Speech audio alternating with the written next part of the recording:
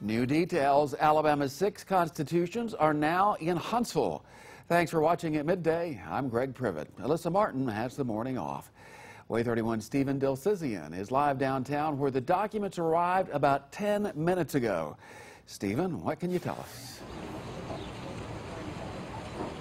Yeah, Greg, it was actually less than 10 minutes ago. Within the last 2 minutes, I would say, the Alabama Constitutions have made their way back to their birthplace here in Huntsville. Coming out of this truck that reads "We the People" came all the way from Montgomery.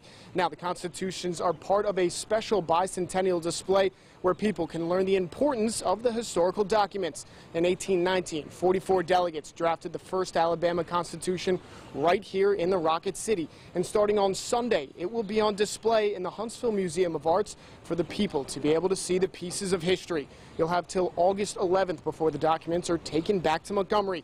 The exhibit will look back at the history of the state and will also feature the 1861 Ordinance of Secession. It's the resolution that declared Alabama separate from the Union on the eve of the Civil War.